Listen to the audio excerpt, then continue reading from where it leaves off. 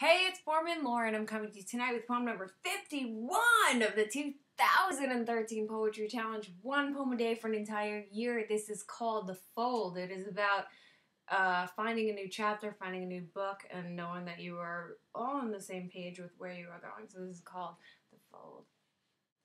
I'll find what I'm keeping, releasing the old, new page in new book. I look into the fold. I'm a fool for this goal, but it's cool, so it's working. I'm standing deserts of this worth. I'm deserting can be my rebirth and reverse and renew. Taking change in my future, it's what I must do. So I'm off like the view that is lost in the sea. What I didn't see coming, the one I will be.